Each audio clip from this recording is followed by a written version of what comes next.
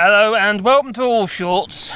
And Wally wants to say hello. Oh no, he wants to get in the shade instead.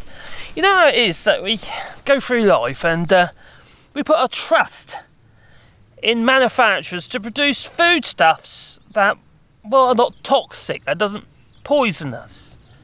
At the moment we've got problems with food being imported in the United Kingdom because they're not getting checked. Apparently they're going to be checked at the end of the year, but they're going to still have a light touch approach, you know, post-Brexit checks and all that haven't been imposed on imports into the United Kingdom as yet. Well, that's obviously going to be catastrophic.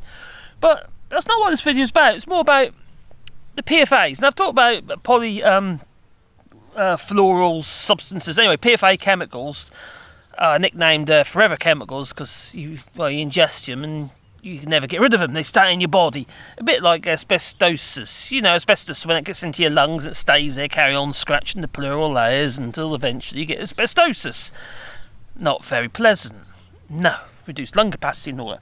Well, these PFAs, apparently, they can cause similar problems in your digestion tract. You know, yeah, down there, in there and stuff. Yeah, make you ill, apparently. Or at least that's what the scientists are starting to say with certain research. Anyway, now we've been lied to on more than one occasion, and manufacturers got a habit of doing so. Now, a subgroup of PFAs, now this happens to be in The Guardian, I'll leave a link in the description down below, of these particular chemicals called fluorotelomers. And they were billed as a safe replacement for these PFAs. If you wonder where the PFAs are, for instance, they'll be in your non-stick pans. They've got PFA chemicals. They've been about since the 1930s or something. Quite a long while, these chemicals have. And over a period of time, you know, we've been ingesting them and not doing us a lot of good. Well, the situation is getting much worse than anyone first thought. Well, these fluorotelomers, which were billed as a safe replacement for a first generation of PFAs compounds, but they've now largely been phased out in the USA because they're saying that they're not safe. Now, The Guardian, it was revealed in 2021 how the chemical manufacturers had hid research. This is why we can't trust these people. The only way you're going to guarantee that your food is safe is if you grow it yourself, like we do here in France. You know, we pretty much grow most of our food. We do buy some stuff in because, you know, it's either not practical to do so or you just can't grow it here anyway. I can't grow avocados. Megan would never want to come here. No. Well, so the new study highlights how the compounds can move from packaging into food. So now it's even in our cardboard. No, not any old cardboard, we're talking about the recyclable stuff. It's been added to the recyclable cardboard. So, you know, you might think you're doing some good, but you're poisoning yourself at the same time. So that ain't very good, is it? No.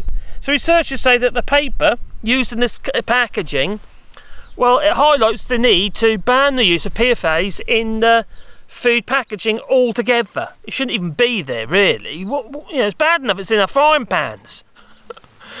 So eggs don't stick. Or omelettes. Well, the continued use of PFAs in food packaging should be questioned given the opportunities for the chemicals to release and exposure.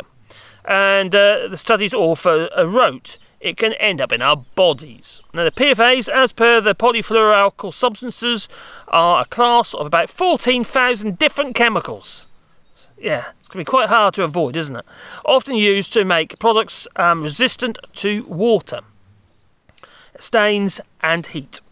They are called forever chemicals, and because they do not naturally break down, and they are linked to cancer, liver problems, thyroid issues, and I have thyroid problems. I have to take I forgot what it's called now, thyroxine every day. It's a tiny little tablet, but I still have to take it every day. Birth defects, that might be me as well, kidney disease, decreased immunity and serious health problems. So some of these ailments you might be suffering from, or you might be suffering from for some while, it might be down to these PFA chemicals. So my point is really, we go through our life trusting what is put in front of us. Oh, it must be okay, they're selling it to us, so it must be alright. A bit like smoking, it was promoted as a health benefit at one point, and now we all know it kills you. So yeah, it's not great, is it? No. So we can't trust these buggers because all they're really interested in is making money, and they're falsifying research so they can make more money. That's probably the long and short of it, isn't it? It's all down to money again, isn't it? Hey, honey? So anyway, what do you reckon? Please leave it in the comments down below. And what can we actually do about this? And how can we avoid this stuff? Especially if you haven't got the ability or the, you know, the land even to be able to grow your own food and protect yourself that way. So, yeah.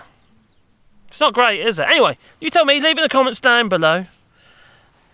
Oh, okay. Word of today, I forgot. Oh, I did have in my head a minute ago. I'm going to go for charlatan. Because that's what these flipping companies, not just the Tory party, but the companies are as well. They're a bunch of flipping charlatans. They're lying to you. You can't believe what is written on the packet. Even the food imported into the United Kingdom isn't necessarily what they say it is. And if they're not doing any checks, how do they know? So anyway, it's time for me to go and say ta-ta, you know. So ta-ta, and if you want to support the channel, please beep the whole like button. But also there's the Patreon and the Buy Me a Coffee, and the links are down below. Ta-ta.